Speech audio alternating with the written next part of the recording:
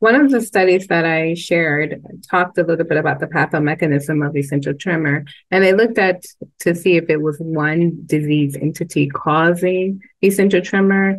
And the overview or the results of this study showed that that was not the case, that it's likely multiple factors that are impacting or causing essential tremor in patients.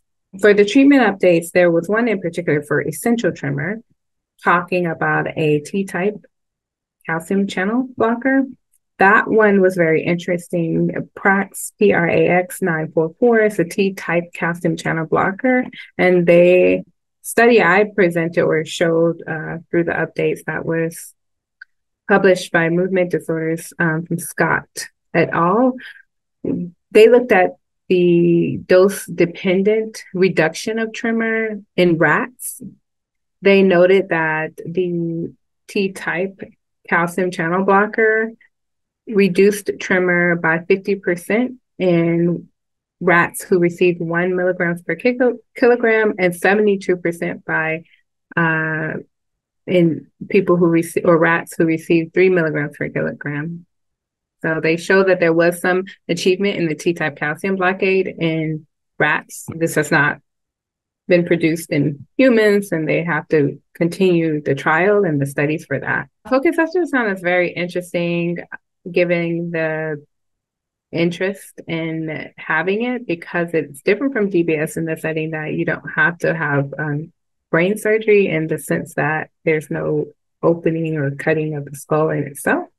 There is still, it's still a procedure, a significant procedure that can affect the changes and help with tremor, but it's also irreversible and permanent. So one of the studies that I looked at was looking at the referrals for people who were obtaining or requesting focused ultrasound procedures for who had essential tremor. And what was interesting enough that when they were referred for the focused ultrasound to providers, most of them ended up obtaining DBS, deep brain stimulation, and not focused ultrasound.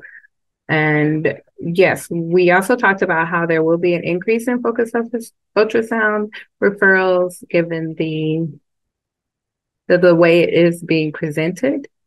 And therefore, we would think that we then would have an increase in the procedures, right, automatically.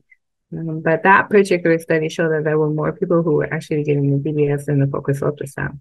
I don't know what will come from that or if that will change. We talked very briefly on the study that was done for that was in 2021, so it wasn't within the updates, but there was another study showing that bilateral thalamotomy was maybe more beneficial than having just unilateral. Again, as Dr. Hall mentioned in the after question discussion, that means you're going to have more side effects potentially and could have more gait or cognitive problems. So we will see. Another study that we looked at different sites or locations for essential tremor. That was one of the questions that I did, and they wanted to know if PSA versus VIM, DBS, it was a DBS study to look at to see if that would provide improvement of tremor. And they did note that there was more of a suppression in the upper limbs for the tremor and sites for the PSA.